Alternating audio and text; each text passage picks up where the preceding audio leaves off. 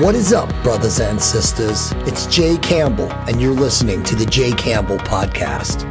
Join me for regular deep dives with amazing beings whose work is manifesting a golden age. And remember, you create your reality by your focused thoughts, conscious words, and intentional actions. Raise your vibration to optimize your love creation.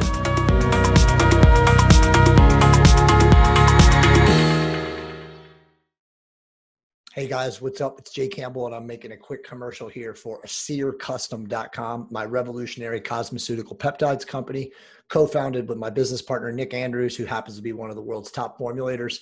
We have the revolutionary 𝙤𝙤𝙤𝙤 Grow, which completely regrew my hair. If you guys saw my hair about a year ago, I was almost bald. I even had the micropigmentation program from Advantis.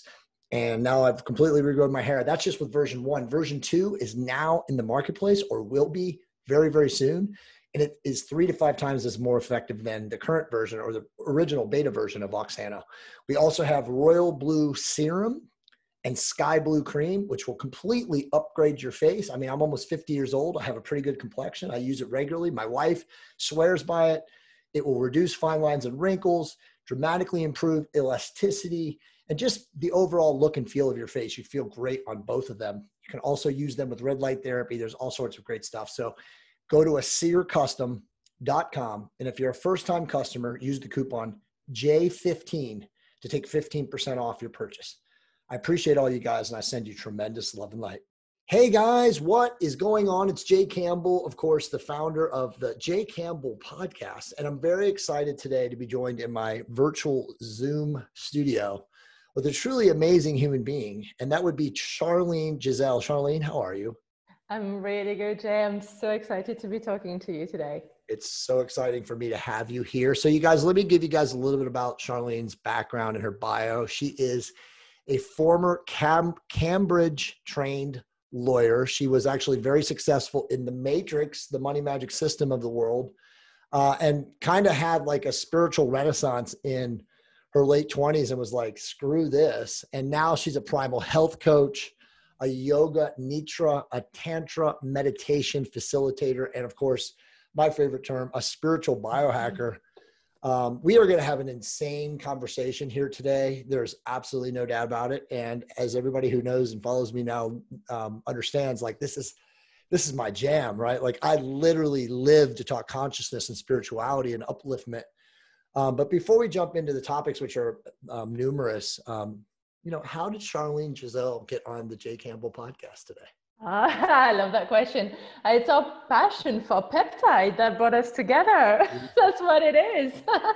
From one biohacker to another. I'm really loving to use technology to optimize my health, but in a very conscious manner. So. Sure. Technology, yes, but technology that's going to serve me and not technology that's going to take me back from my journey.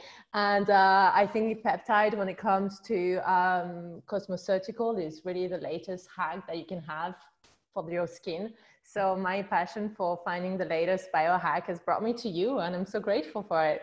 That's beautiful. And I love how you said that too. And because a lot of people today, without mentioning names, are like kind of walking that edge, that, what I would call the arduous but edged path of transhumanism, of using technology for not the purposes of, using it, but it using you. And it's a fine line. There's a lot of really, very high level people out there right now that are really embracing this like biobot, chip, become transhumanist. And obviously you very clearly quantified that you want to maintain your sovereignty as a human being, which is obviously so important. All right, well, let's talk about the topics. And again, this is going to go a lot of different ways. So if we don't talk of every different thing, I'll definitely allow you some time at the end. And obviously I want to announce right now too, that Charlène is actually going to promote 𝙤𝙤𝙤𝙤 Custom. So she's going to be one of our influencers promoting our products. So I'll talk more about that at the end of the show.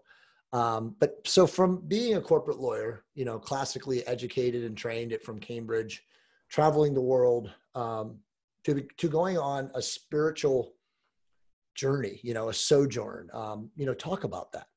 Sure. I think it was just the realization that I was chasing the ever external, meaning Right. you get attached to so many different labels and then you layer them on top of one another.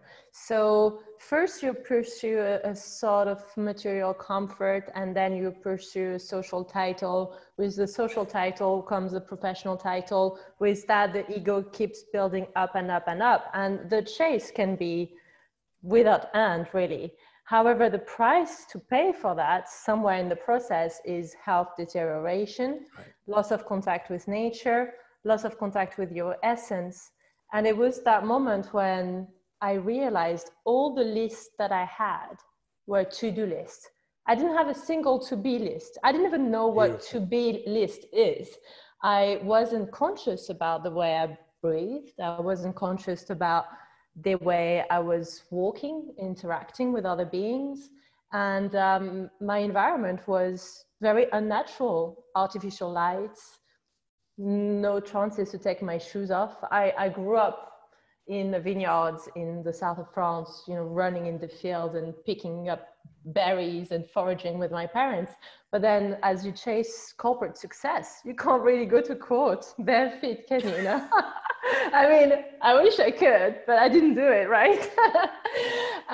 and so there was this wild spirit inside me that was crying out loud, because on the one hand, I was getting all this validation, but on the other hand, I was feeling less and less happy. And I couldn't understand how on paper my life could be so good, but inwards, it was meaningless.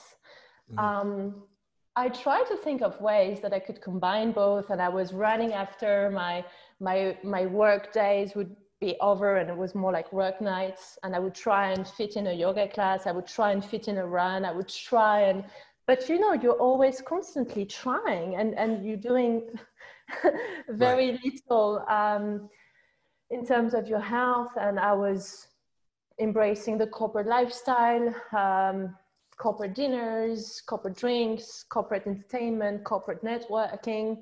There was very little space for healthy eating. I just thought, you know, it's not what I signed up for. It's not what I want to be when I grow up. Yeah, there's so much that you spoke of, you know, not to stop you, but to unpack, because again, I know that we're going to go a lot of different ways, but you know, you talked about to-be lists. And again, all of us who are, you know, quote unquote, ambitious and driven and successful and determined, you know, we have to-do lists, you know, like my phone right now, you know, I used to have an app called Wanderlust, it was Wanderlist, right? And it got bought out by Bill Gates, and now it's to-do list. And, you know, I transferred all my things, and I had spent years of like dialing it all in. You know, I have my personal finance and I have my life things, and I'm laughing, you know, thinking about that. But you said you got further away from your essence. And I think most people don't even know what that even means, but obviously here on the Jay Campbell podcast, this is what we really get geeked about. So I want you to drill down on what that really means when you said that you lost your essence. Well, I think we forget that we are human beings, not human doings. Right. And everything we do. How often do you get social recognition or social acknowledgement for being? When do you have time to sit down with your breath and to be in pure contemplation? What does that even mean? Because the measure of success in a corporate world is not what you are, is what you do, what you achieve, what you pursue, what you tick, what your KPIs. And there is very little, if not zero, measure to success as a human being. And that was my realization when I got to my ashram in India. And of course, I fast forwarded here a little bit so we can talk about the journey. It's perfect segue, yeah. But there was nothing to hide behind. There was no social badge. There was no professional title. I had no business card. I had no labels. I was there as myself, just as anyone else that was sharing that room with me, as a human, as a being. And we would share our breath. We would share our time, our presence. What does that even mean? Being present, Right. being truly there, not being in the thinking mode, in the what's next, in the projection, in the what do you want from the person? Are you getting your work ticked off? Are you getting that brief done? Have you gotten your delivery on point? Are you there? Are you understanding how their eye are connecting to yours? Do you feel their breath movement? Are you feeling their vibration? Are you fully present in the conversation with no intention other than being there? How often do we do that in a corporate setting? Almost never. I mean, it's so beautiful. I mean, there's so many things I want to talk to you about. I mean, you know, it's everything you just said is, again, poetic. It's so hard. And I don't even like using the word hard because like hard is a choice too, right? But like living in today's modern, technologically, social media, ego driven, you know, you talked about the I, you know, the we and the you, you know, aspect. I mean, like even behind me on my wall, right? Like Jay Campbell and my books and all that stuff, right? Like I see that when I come into my office and it motivates me, but it's not who I am, right? I'm just a spiritual being having a physical experience, right? In this journey. But it's like, until you do what you did or have a conscious awakening. And I think a lot of people, and I know myself, before all those things, you realize things way earlier, right? Like the ancient mystery schools, the sects, you know, most people, they didn't even take an adept into a school or to attempt to train them until they were 40. And you had this conscious awakening in your 20s. You know, I had this conscious awakening at 42, right? Or 41 when I had to hit rock bottom. And where I was going with this is that a lot of people have a dark night of the soul, or have something that's so profoundly life altering happen to them. And it's usually negative. Sometimes it can be positive, but most often it's negative, because a soul, and I want you to talk about this, but a soul has to be, you know, grasping at straws in a physical body to change. Because all those things you said, you know, I'm reading Dr. David Hawkins' newest book, and it's not him, it's his wife's and the association. It's actually a person who was a student of him writing it. It's the Map of Consciousness Explained. And they talk about the 99% or 90% of people who are successful never get above 175 on the level of consciousness scale, because they're stuck at the desire to make money and to have more material things, and to, again, all those things that you very eloquently and elegantly explained earlier about, like this and this and this and this, and the corporate ladder and the game and the game and the game. And it's like, it's corporate insanity really, but it's the insanity of life, because if we lose perspective on why we're here, what really truly matters, it's none of those material things. Your thoughts on that? Absolutely. And it's a material thing that can come in the way. However, I think there is something to be said about gratitude for the journey. And the reason I want to say that now is because I don't want to sound as though I'm not grateful for my corporate training and for my corporate colleagues and for all the learning. And I think it is what it is. It's a learning experience. And perhaps you can do it all. You can have the conscious awakening and still work in a corporate format.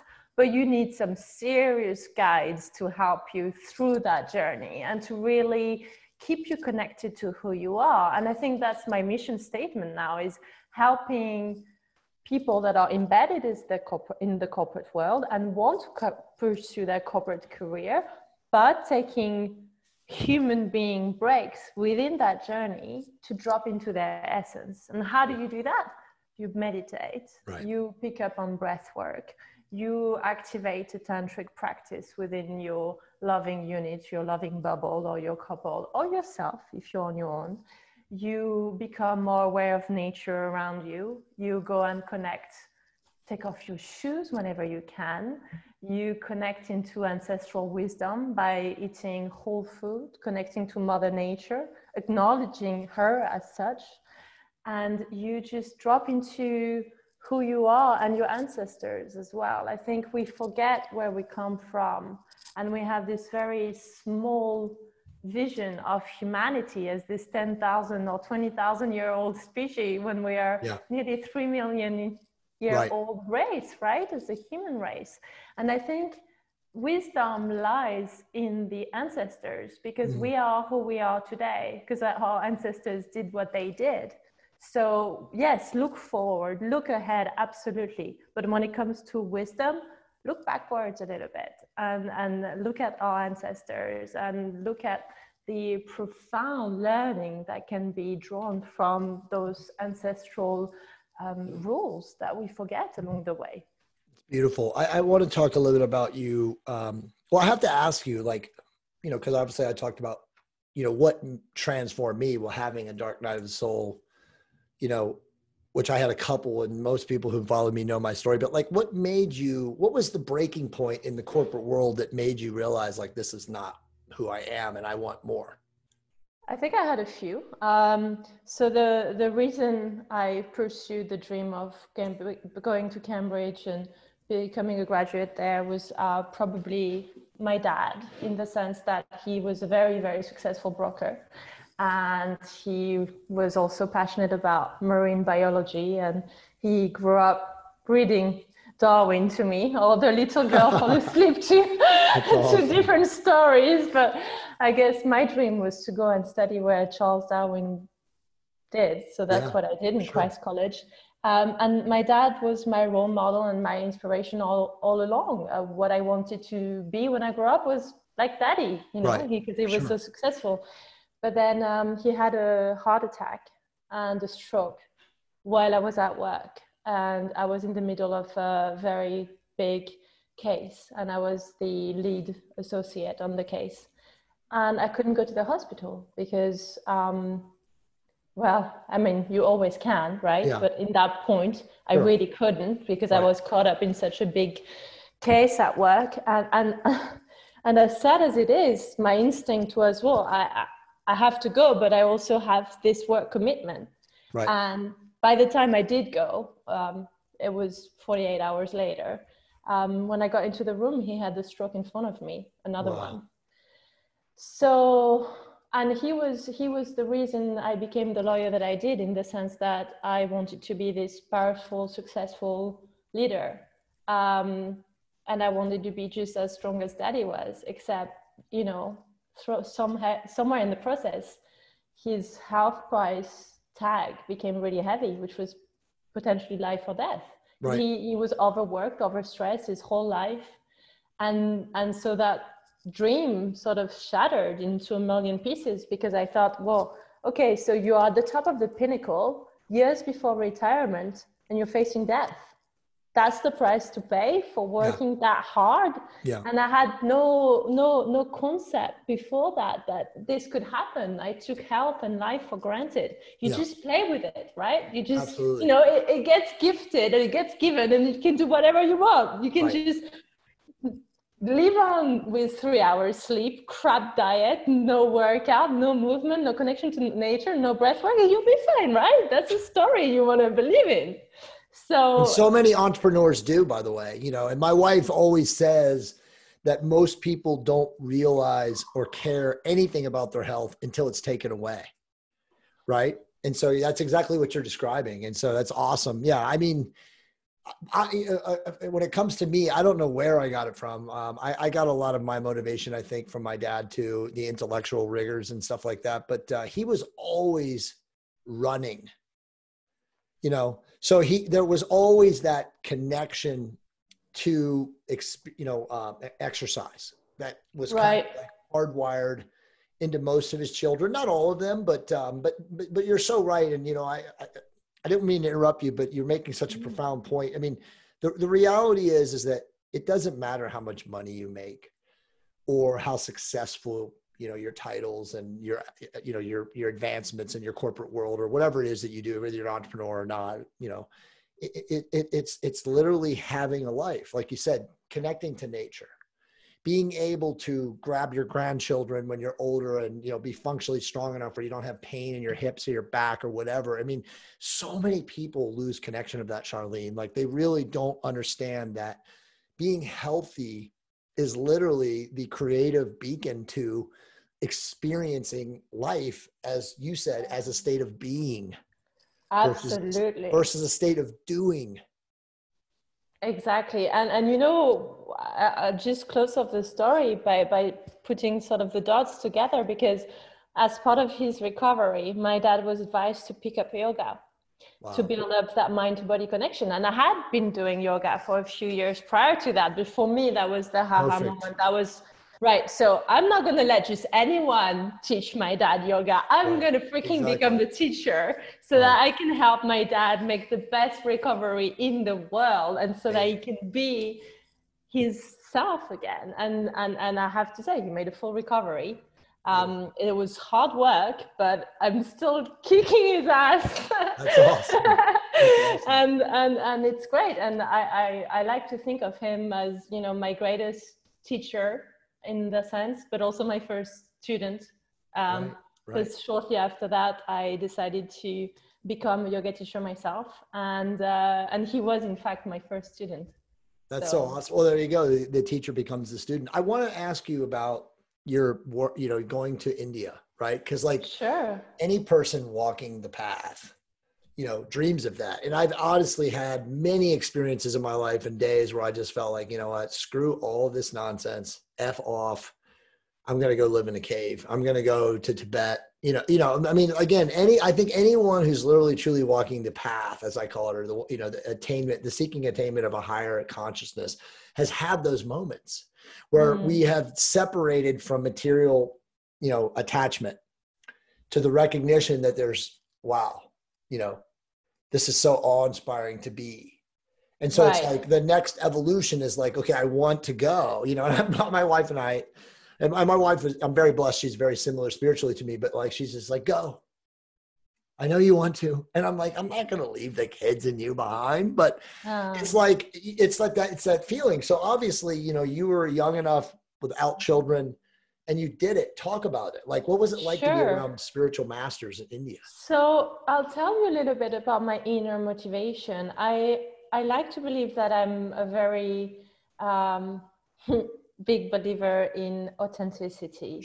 And I like to understand logically what connects things together and where things come from. So as a student of yoga, having only practiced it in London back then, I of course knew that it originated from India, but I then became that commercial yogi myself, you know, the nice little mat, the nice little leggings, and you're done, you're sorted.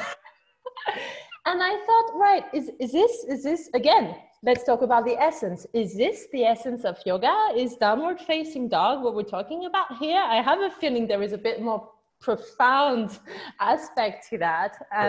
And you know, I studied philosophy as well. So I was really thinking there is more to it. I was reading a lot of books on the philosophy of yoga and thought, right, what we're being sold in the West as yoga is one aspect. It's the asana, it's the physical practice, almost like a workout. But what about the mindset? What about the breath? What about the philosophy? What about the solid pillars behind it?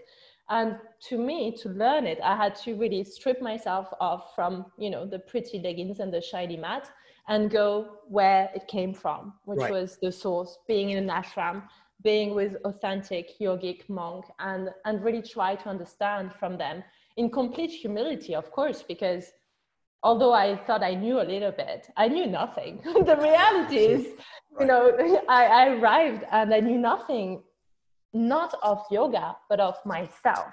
And what is yoga if not understanding who you are and dropping into your essence as a human being? And when I arrived there, it was tough. The conditions were really tough. You know, I had never been that hot before. I never had to get up that early before. The level of discomfort, physical, was extreme because it's not so much a 1 hour AC class with a nice little microphone and all the conditions perfectly controlled. It's rough. You arrive and it's a really rough floor and you're dripping in sweat. It's extremely hot and we don't have mats really. You just sit down and meditate for hours. And that's it. You just show up there and you meditate and you breathe and you stay still.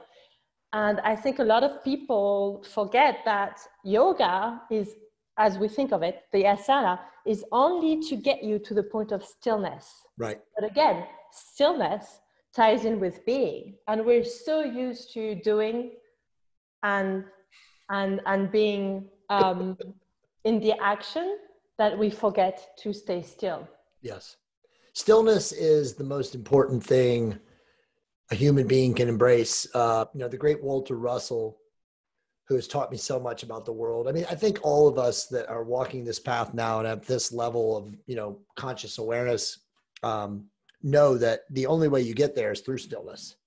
It's through introspection and contemplation and meditation and grounding in nature and all the things that you've talked about. But if you don't have a practice, as I call it, of stillness, mind silence, there's no way that you can even get to where you and I are right now having this conversation. Again, and I hate to say this, like, I don't want to say this egoically or judgmentally, and it's not. It's coming from a point of observation.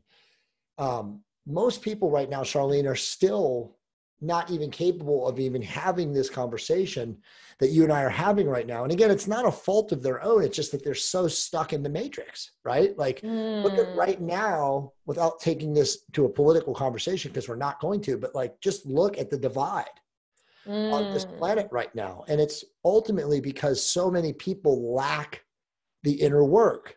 Right. And you know what else? I think they don't like the idea of anything uncomfortable. We live in a world where we are eternal babies. We are like, we want to be nannied. We want to be comfortable. Otherwise we cry like a baby. They want the easy button for everything. Yeah. That's it. And what I learned in India was embrace discomfort.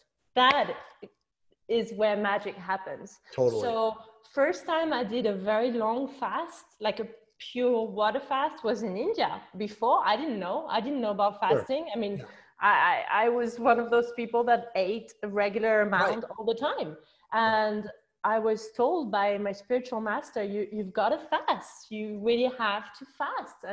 And then you have to be silent. What? Silent? I talk for a living. That's what I do. I'm a lawyer. What do you mean? What? So, hold on. I don't eat. I don't talk.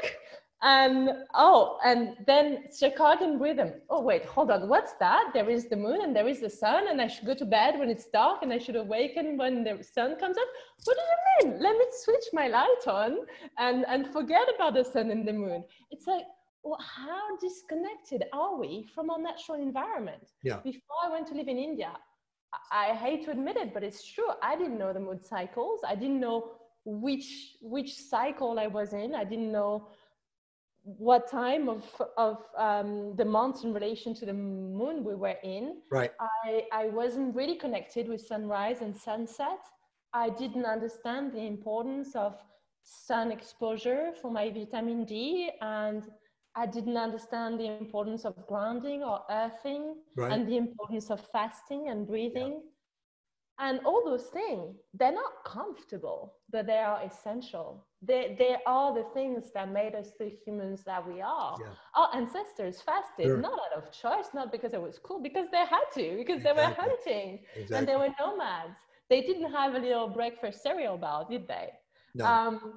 But we've forgotten all those common sense, common knowledge rule, because we've been seeking comfort. And Wim Hof is, to me, one of the greatest teacher when it comes to cold bath and breath work. And I'm a really big fan of his teachings. And that's what he says, nature is our greatest teacher. Comfort is our greatest teacher. The cold is our teacher. Yeah. And be there, be in that experience. Don't chase comfort. Don't chase the AC. Be in the cold, be in the heat.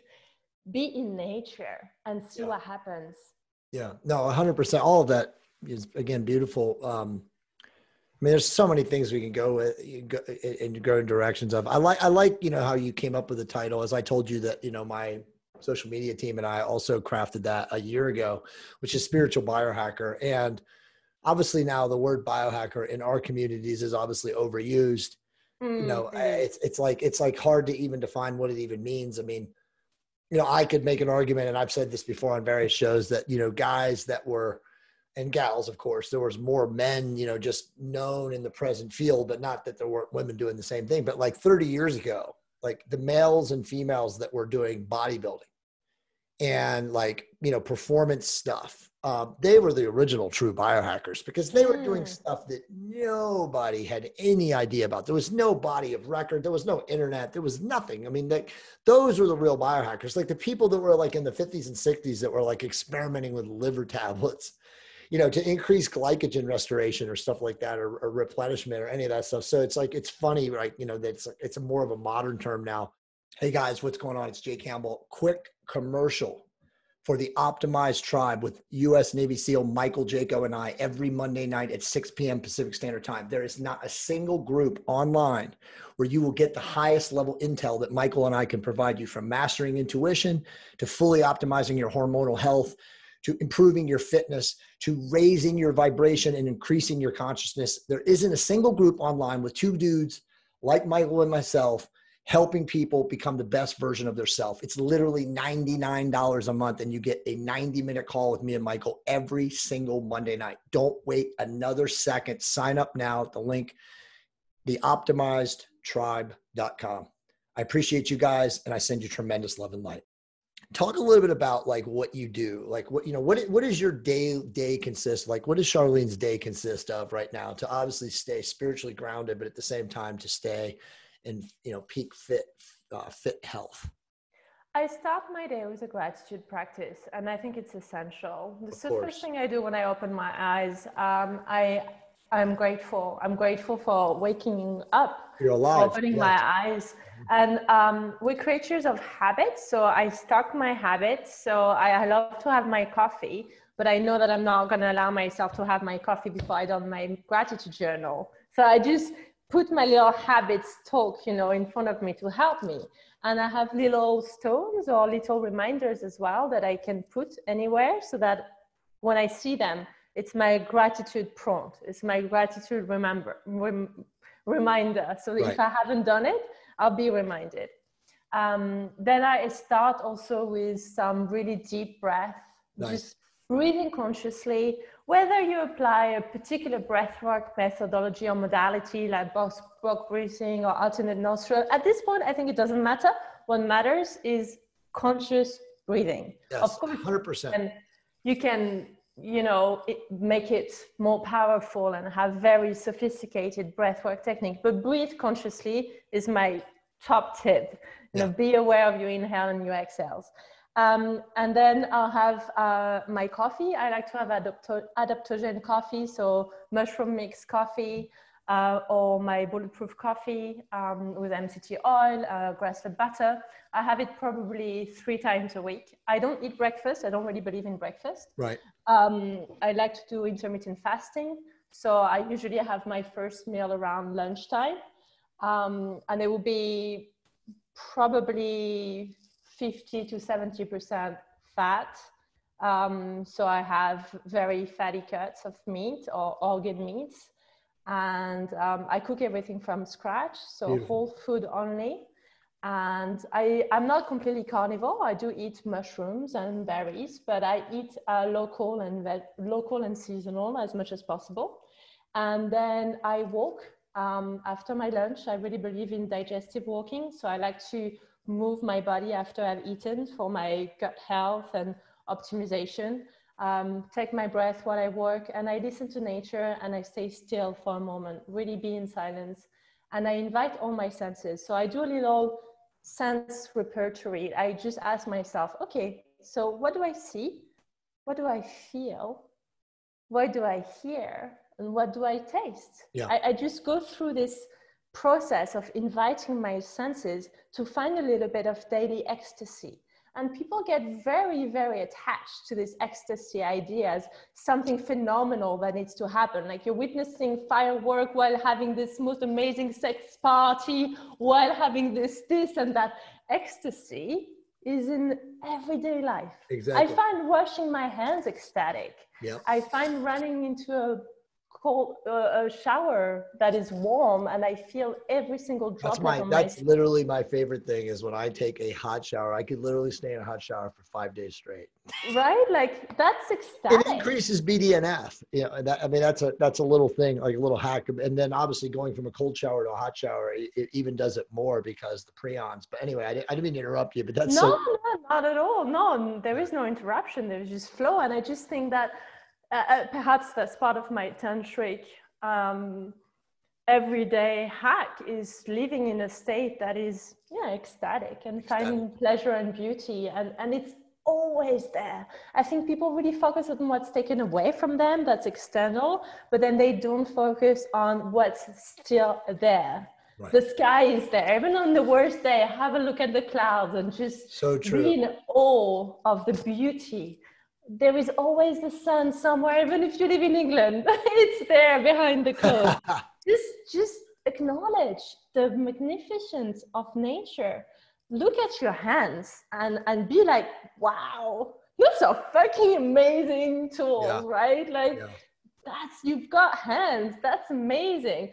Just be in awe of everything that is and the connectedness. We also forget that connectedness, that soil, the ground, the flowers, I could go a bit woo-woo, I think, if you let me. To go woo-woo. It's totally true. I mean, you're very much like my wife. She says the same thing. She goes, just be grateful that you have hands that work and that your fingers work.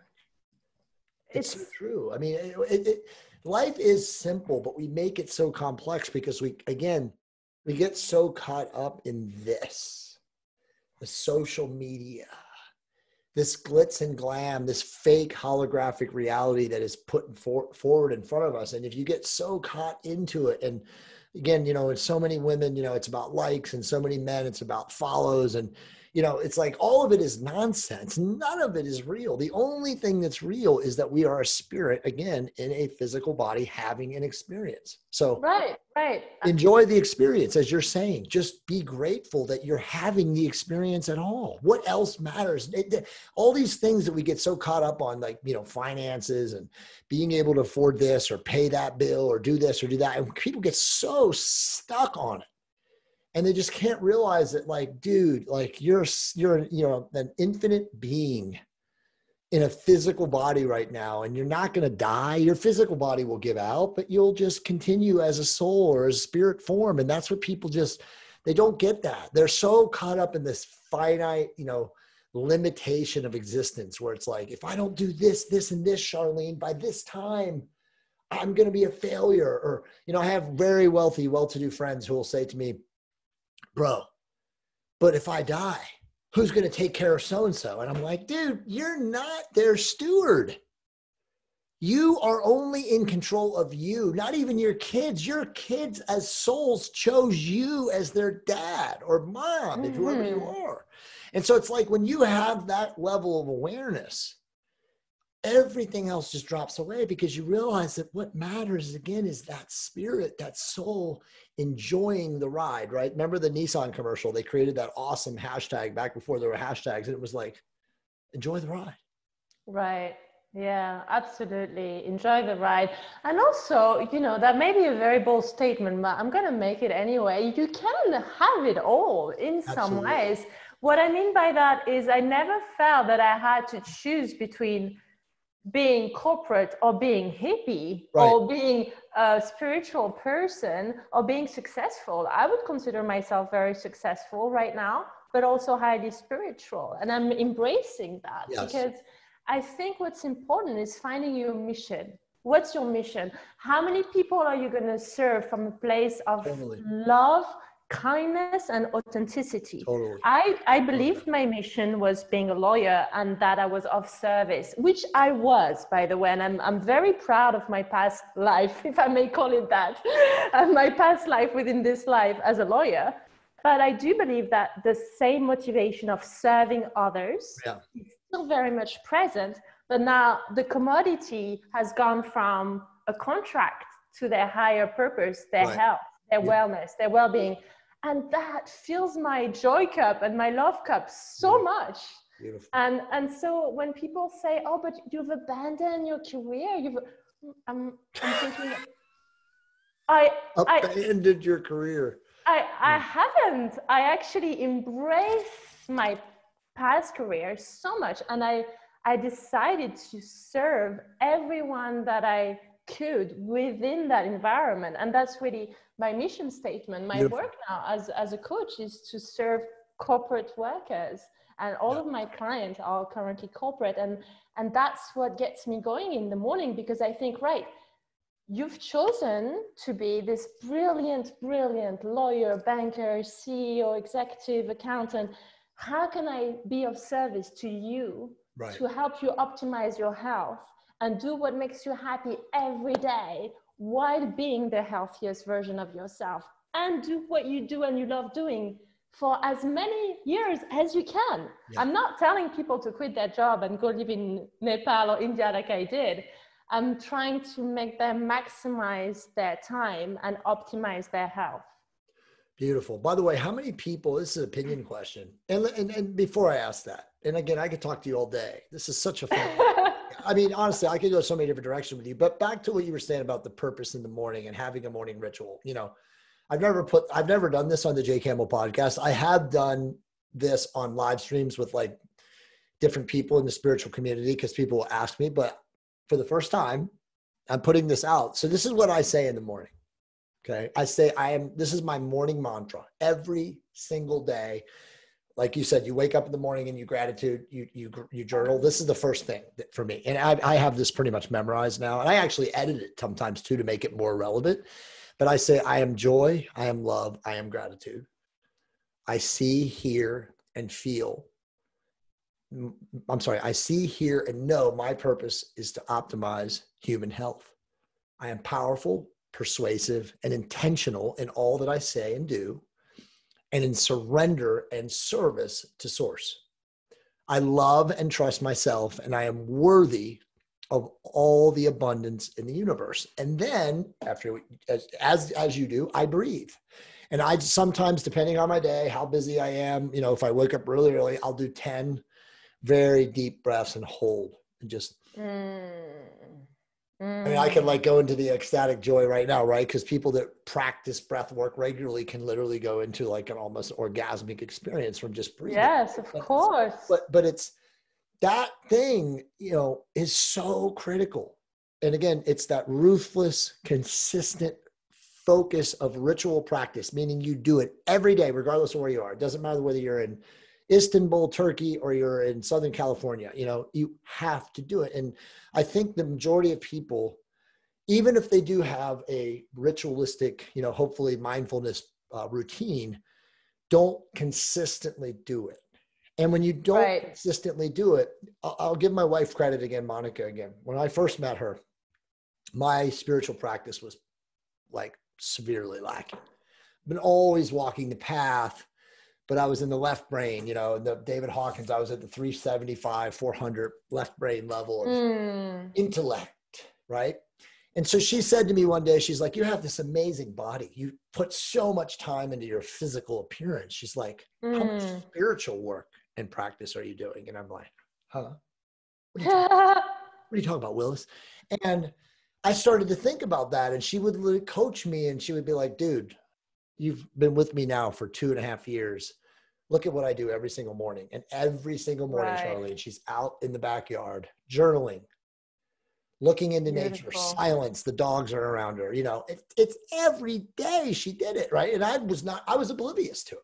Literally, I'm, you know, doing my Jay Campbell stuff, which at that time was, I get on the bike and do my cardio, or I'm making my lists, you know, whatever it was, right? But it wasn't anything like that. And so that profoundly impacted me to where I created my own. And now I do it every day too. And obviously, whenever I talk to people like you, we all have something fundamental at our core that we do to make us these, you know, again, as I would call aware beings. But, And go ahead. No. I just love that you said that about consistency, because I think that's my biggest tip or trick or hack. Whenever people tell me, oh, that routine, and they're doing their set and their fitness and whatever, look, it's that simple. if it's anything that you need outside of the body that you have, you're not going to do it consistently, period. I say that, and I know it may sound really bold as a statement, but look at what you've got, and that's here, and that's going to stay with you. That's the only home you're ever going to have forever, is your body. It's your body, it's your sanctuary. That is it. That is it. So when we're talking about a routine that you're going to do every day for the rest of your life, start with it. Start with your body. Utilize that incredible magic power it has, that is your body, and then everything else will follow. Sure, then add more gadgets, add more things. And by the way, I'm a big fan. I love those gadgets and the little things.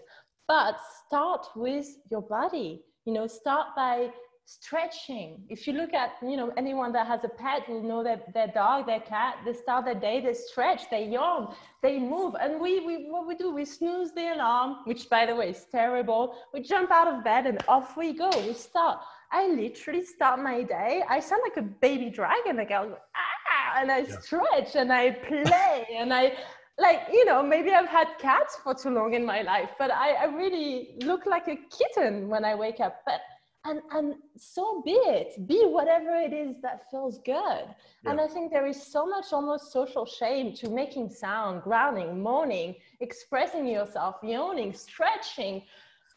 God, we're not designed to get out of bed and off we go. Just take it slow, be playful, be sensual with your duvet, with your sheets, with whomever. Just feel that body, you know? Like, give yourself a little massage, be playful, be curious. Stretch your back. You know, people tell me, oh, I don't do yoga, I'm not flexible. Well, that's fine. You have a body though. So can you please stretch that? Right.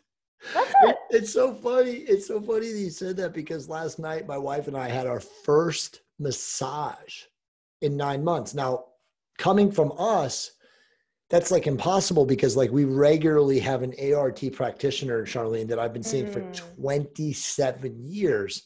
But because of this COVID, you know, whatever this is, without denigrating it, she hasn't been allowed to work. And then, you know, she's obviously a little bit older too. And she's like, you know, not, you know, a lot of her clients are fearful. So she's just been like, I'm not working. So we didn't have a massage. So when we moved out of LA down to where we are now in Murrieta, it's obviously a lot less restrictive down here. People don't give a shit. They're like, fuck the masks. I don't give a shit. I'm going to live my life. I'm not living life on fear. So anyway, both of us had a Thai massage last night, and dude, oh my God, you know, she's standing up on my back, you know, elbowing me, stretching me. I mean, I felt amazing. I mean, it was amazing. I woke up this morning and I was like laying in bed, the same thing too. And I was like, what just happened to me? Right. But I was like, this is amazing. I haven't felt this in 9 months. But you're so right.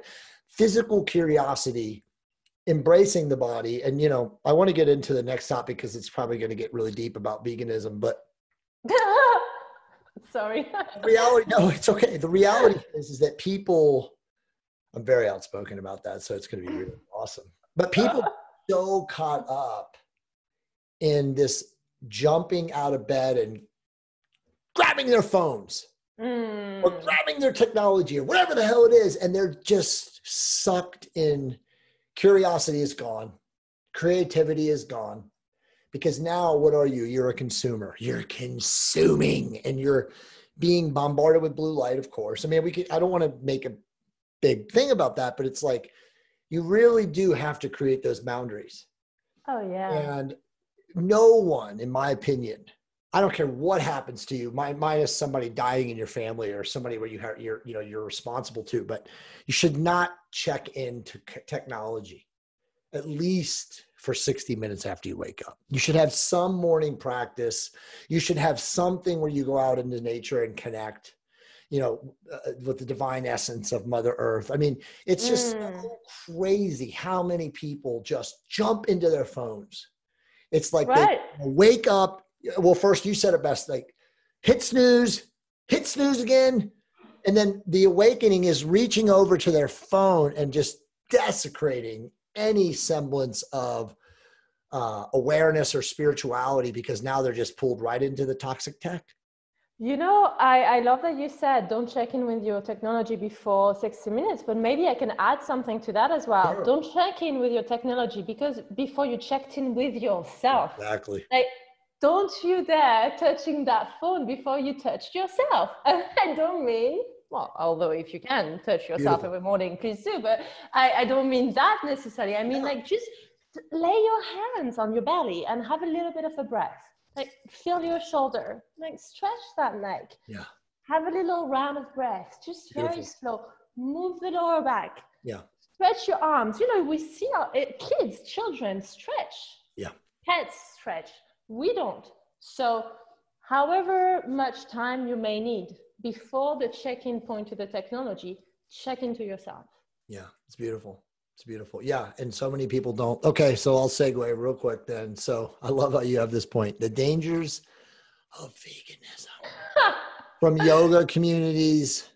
Obviously, you know, Yeah, I mean, look, let's talk about it, right? Like, let's talk about it. I don't want to like beat a dead horse because we're all biochemically unique, right? We all have various biochemical individualities and sensitivities. So no one is a, you know, template. No one is a blank slate when it comes to this. We're all varying and have individual variances. But look, the human immune system, the gut, the microbiome, developed over, who knows, like you said, millions of years, hundreds of thousands of years. We don't know. They've hacked so many timelines and so much nonsense has been given to us. But at the end of the day, we as a species developed to digest animal protein. Okay. Now, yes, there are some, you know, aboriginals and species that are obviously close to the equatorial plains that didn't have to eat meat because they live in a society, a world, an agrarian community where everything is abundant. You know, they reach up and they can take a banana, whatever. I get those are outliers and those are exceptions, but dude, I've seen so much research and I've experimented and I've worked with so many different people, like not getting animal protein in the brain will normally, for most people, again, there are outliers, but cause a deficiency and lead to issues. And I always talk about this, but men, especially who go vegan for a long time, oh God, a lot of them go insane. Yeah. And they're so spiritually caught up in how it's wrong, you know, and again, great for you if that's how you see things. Again, I'm not judging you, but like where they actually, as you know, Charlene, they will literally physiologically deteriorate and suffer rather than embrace the fact that they can eat animal protein with, you know, the conscious aspect of it, that they're okay. Because again, they're in shame if they're eating another life force. And again, it's so silly, right? Because all the great masters, the spiritual gurus from any book, in any culture, in any divinity, in any teaching, will tell you that all of life is conscious and sentient. So how can you judge eating meat over eating plants? There's no differentiation, right? Right. Absolutely. And I love that you brought up this topic, and I feel that it must be spoken about because I still get anxieties when I recommend any of my clients or any of my friends or any of my loved ones to go on a yoga retreat. I have literal anxiety that they're going to come back a vegan. I became a vegan. I do. And I say that because it happened to me, right? I grew up eating organ meat from the earliest age. I think my mom literally put me from breast milk to organ meat very quickly on. I have grown up eating lamb brains and kidneys and heart and everything that you can imagine can be eaten in an animal. My mom fed it to me. And I still thank her today for having done so. Yeah. But then I got into yoga, as I mentioned, and I got into spirituality, and I was reading a lot of philosophy, and I became vegetarian. Sure. I'll admittedly say that. And I also went through a proper vegan phase. Well, where do I begin? Okay, let's start by the fact that you're probably not even getting the right amount of fat, that 50% of our brain is cholesterol, is fat. Yep. Our hormones are made out of fat. Yep. So whether you're a man or a woman, your hormones will suffer greatly if you're not getting the right fat. our cell membrane are made out of fat. So effectively, we are made out of fat, with every single cell having fat in it. Yep. So, okay, then you want to tell me about eating avocados when you're in Europe and you're getting your avocados from Peru, but you're having a tough time with me because I'm eating lamb chops that comes from a farmer that lives 10 minutes away from me, but you think you're being more eco-friendly by eating avocado from Peru that is out of the season. Right. Sure. Let's talk about that for a minute. You know, like there is things that just doesn't make sense. And this whole idea that to be spiritual, you have to be vegetarian or vegan is complete nonsense. Nonsense, utter nonsense. I recently went to Lapland and learned about traditional hunting and traditional bone broth making. And I can tell you, Jay, without the shadow of the doubt, people that hunt, they adore nature. Absolutely. They have the utmost respect for the animal life, the utmost respect for the natural environment. And I'll go as far as saying that they probably know that environment a lot more than vegan that eat out of a plastic box. Yeah. So, you know, again, it doesn't have to be either or. Everybody should learn what they're best able to digest. And I would really strongly invite everyone listening to do a genes test, a microbiome test, hormone test, because there is no such thing as a health blanket advice for everybody. We're all different. So by all means, get your genes tested, get your hormones tested, get your microbiome tested, but just be mindful of what you're being sold and what you believe in. And I love when you said that in previous of your podcast, Jay, believe with a big L-I-E inside. Like, you believe that human evolution has been based on plant-based. It's just not factual. It's propaganda. And it's playing with emotion. By the way, I was looking as you were talking for the book, which is very, very profound book on that, which is not Confessions, but the Lost Teachings of Atlantis, you know, whoever this beautiful book. Anyway, they have the whole section in there on, and I've highlighted, I actually have screenshots of it, you know, on my desktop, and I won't bring them up right here, but like the most advanced, you know, teacher, mentor, spiritual guru that was giving the advice in this book literally said that it doesn't matter what you eat, give it blessing and wish it well.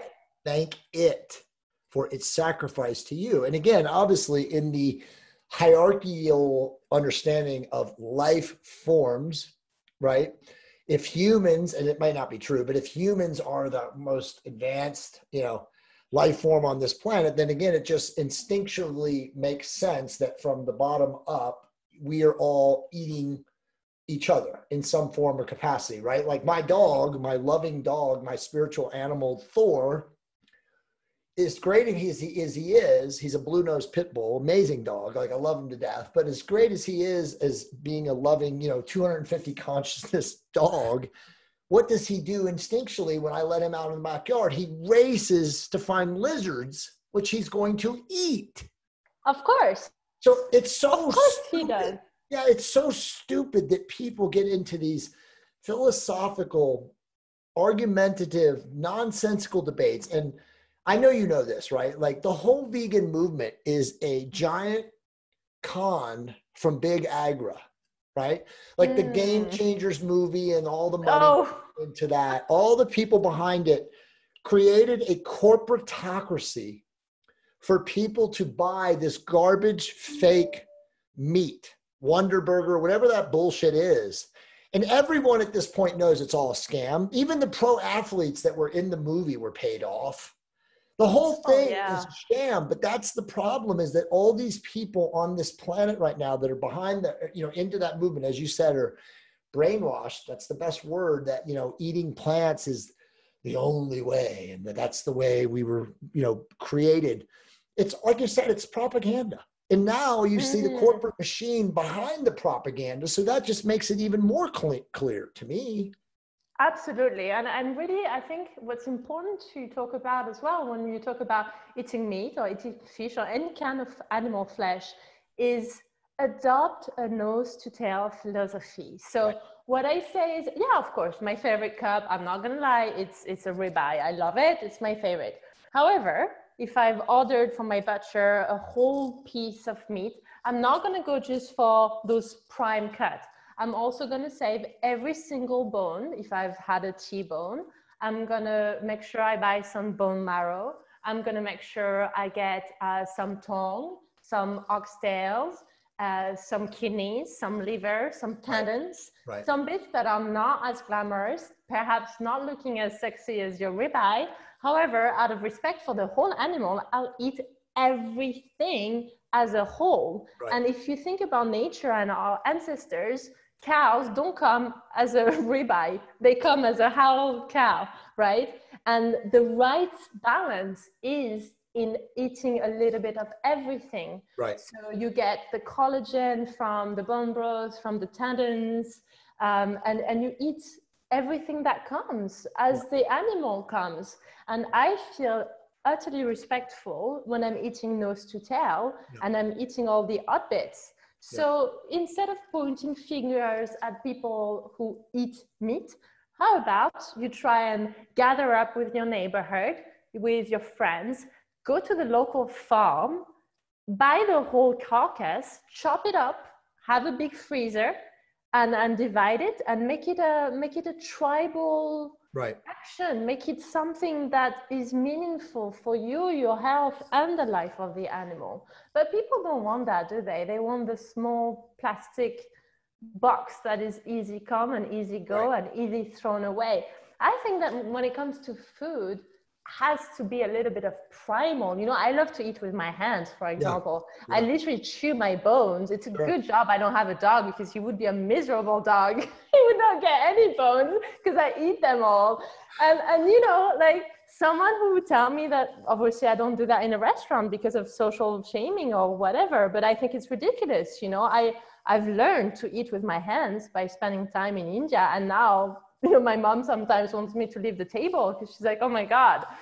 But I'm like, oh my God, our hands are sensorial input, right? So when my hands feel the meat and the bone, I'm starting to salivate. By doing that, my enzymes are already switched on. I'm starting the digestion process. Now you tell me about gut health and bloating and IBS. I don't even know what that is. I mean, I know what that is because I help my clients overcome it, but I've never had it because I eat the whole animal, the whole part, and I enjoy it.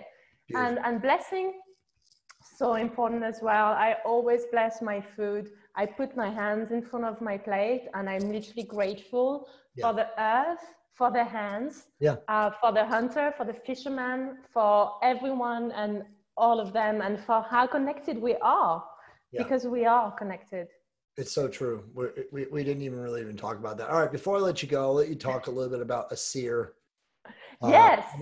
Obviously, as I said, you know, you're one of our influencer marketers, and obviously you've been using the product. So, you know, just tell me or tell the audience, you know, your thoughts on 𝙤𝙤. And obviously, you know, just so people know, like Charlène is very well known across the pond as a biohacker. She speaks at conferences and stuff like that. She's obviously you've heard her on this podcast. She's extremely knowledgeable and aware and highly educated.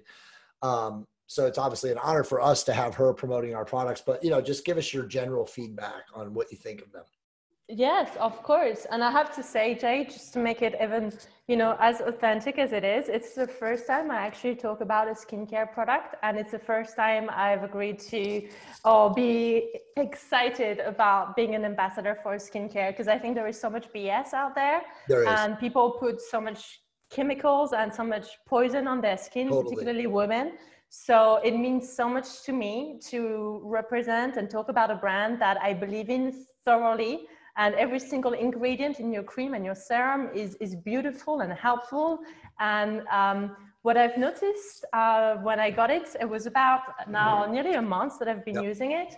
It's first of all, it doesn't have all this crazy chemical scent, right? It's very plain, but in a good way. I mean, plain doesn't smell like violet. It's water and GHKCU. That's it. And it's beautiful. It's really nice to use. And what I've noticed within a few days was just my skin was a bit smoother, a bit clearer in the complexion. Yeah. Because my diet is so careful and very primal, and I don't eat any toxin, my skin is really good as it is. However, it's made it even better. I notice in particular during my cycle, I normally have like tiny little, not spots, but little uneven around my chin and just my upper lip, which is hormonal. Yeah. And since I've used those products, I've had none of them. I've had no blemishes at all, which is amazing. Now, the other thing that I've noticed, and I regretfully admit that, but I will say it because it's the truth. I used to have Botox done a few years back now. I've completely stopped. I don't believe in injecting myself with these things. So I believe in having a wholesome, natural diet.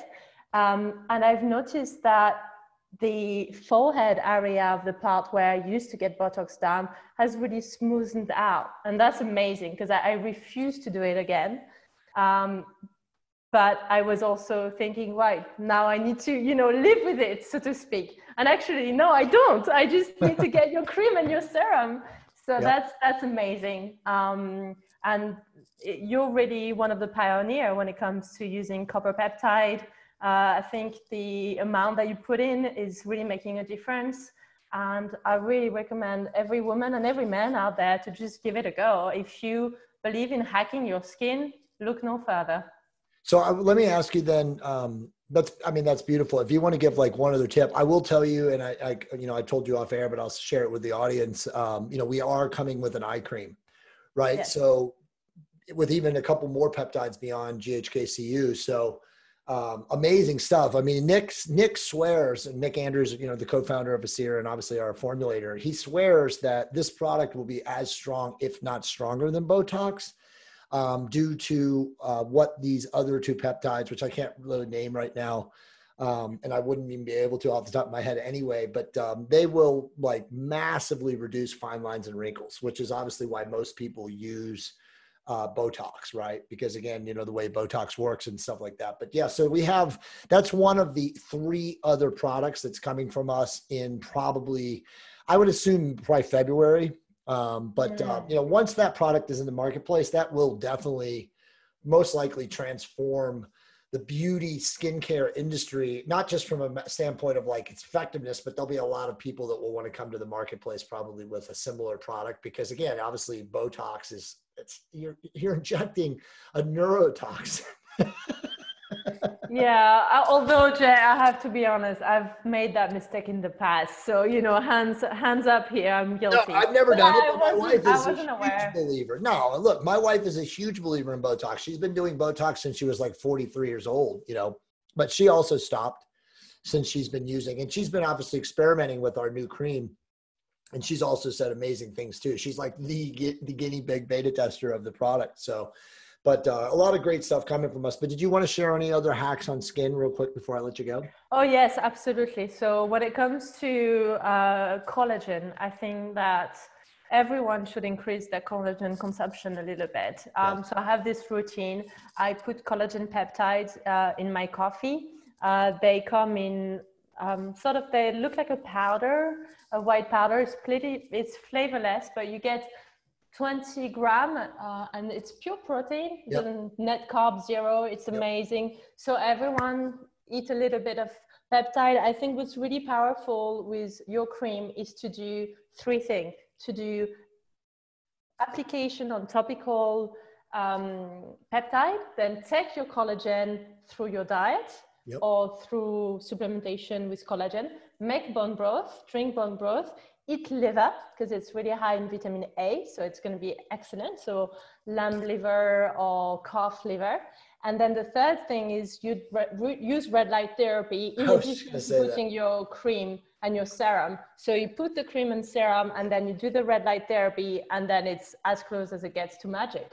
It is, by the way. My wife has been doing that, and obviously you've been doing that now too. It's absolutely tremendous. Do you use Juve red light, or what red light company do you have? No, a Red Light Rising. It's the Yeah. UK. So Juve is the American version. I haven't tried them. Maybe when I come the other side of. Actually, I can connect you with Scott. He's actually a good friend of mine, and That'd be great. I'll connect you with him and say, hey, you know what? You should talk to her. She could definitely help promote your product. Yeah, I'll be all my serum and my red light. And you honestly, a red light is red light right now. I mean, 2 years ago when Juve first came on, I would tell you go to Juve because like that's the highest end stuff. But now they've improved the technology so much in 2 years, like everything, right? I keep talking about like the golden age is here if you can only recognize it with all these wonderful biomedical devices and technologies and stuff like that. But now red light has dramatically made changes. Now I'm not, before people come at me and say, well, Jay, there's all those red light devices on Alibaba and eBay and, they sell them for $60. And I'm like, well, come on, that's not real red light. But I mean, most of the higher end red light companies right now are putting out the same technology. Just make sure that it's a reputable company and that the price is similar to like, even if it's a little cheaper than Juve or whatever, just make sure that it's putting out the same, cume as far as electromagnetic frequency that's coming out and stuff like that. But it's like I said, the red light industry now is like overrun with scammers and fake, devices that are like really, really low end and stuff like that. So just be careful and cautious as always, consumer. There's a huge difference, from driving a Camry to driving a Mercedes, right? Yeah, of course. It's just people get caught up and stuff. And it's the same thing, with our products. I'll just say that there's probably 20 GHKCU products on Amazon right now, and they're all fake because they're selling for a price that's less than the actual cost, the manufacturer cost of real GHK crystals. So it's like, if we know what that cost is, and if you're selling your product below the wholesale cost of actual GHKCU powder, then that means you're not selling GHKCU, and you're just putting it on the name of the label and adding a purple color additive to whatever crap is in your, solution. So, we always tell people, because, that's the number one thing is like, wow, your stuff is so expensive. And I'm like, well, it's because it's real. Well, yes. To be able to make a profit margin, it costs a lot of money to make our product. So that's why we charge you $120 to buy a product, without a discount. So, I mean, it is what it is. It's apples and oranges, but always buyer beware. Well, yeah, true. And when it comes to the pushback on costs, the thing I would say when it comes to skincare, it's literally your biggest organ, right? So it's not vanity to take care of your skin. It's vitality. Are you looking after your biggest organ? If the skin is not looking glowy and healthy and has elasticity and has collagen, there is something internal going on that's probably not great. It's one of those indicator, one of those marker. If your skin is not optimal, there is something inside that is not optimum either. Yep. So skincare is important. It's not just nice to have, it's a must have. And I can tell you now, I don't want to have a day without your cream. Well, I don't think you will. All right. Well, Charlène, listen, this has been a profound podcast. I mean, you and I have spoken for actually 1 hour and 8 minutes, which is amazing. I rarely go this long, but you offered so much from a spirituality and a consciousness perspective. And I just think that was phenomenal. Now, if people want to work with you, coach with you, what is the best way they can do that? They can find me on LinkedIn, or they can find me on my website, www.charlenegisèle.com, or Instagram. But I work minimum for a period of 3 months. I don't think that you can really make any significant change and optimize your health in a shorter period than that. But I'll be super happy if someone mentions your podcast to take them off the waiting list and have a consultation with me. That's awesome. Yeah. And you probably don't be surprised. You probably will get a bunch. Actually, let me also say too, that if you want to purchase with a 15% discount off of any Asir products, use the code Charlene15. Is that correct?